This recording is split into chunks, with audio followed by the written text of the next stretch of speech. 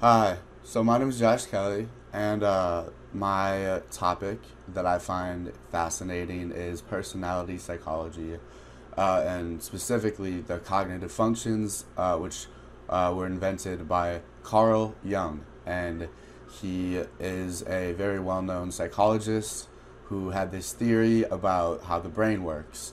And this transformed over time into something known as Myers-Briggs, which where they essentially uh,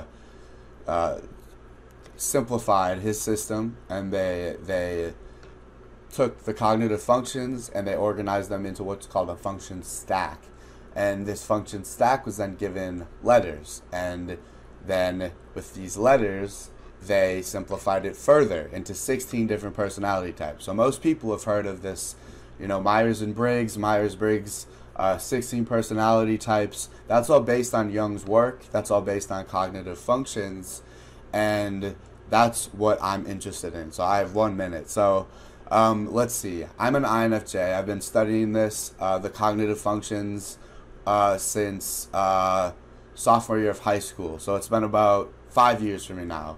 And it's to the point where I can naturally read people, because you don't need to take a test to understand how someone's brain works. You can tell by the way that they communicate, their hand gestures. There's a lot that people say non-verbally.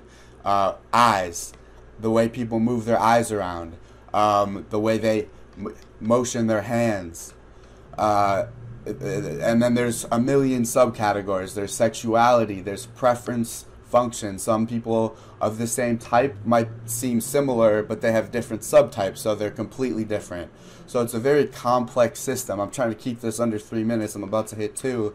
And yeah, I'm very passionate about this, as you can tell.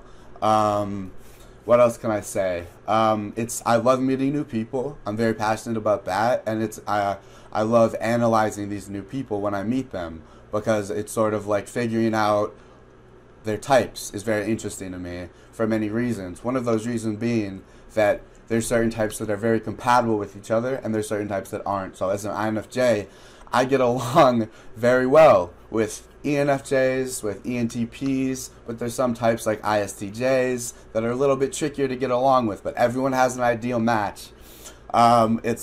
Again, I'm at 2 minutes and I'm trying to end it at 3. There's so much I could talk about, but this is what I'm enthusiastic about.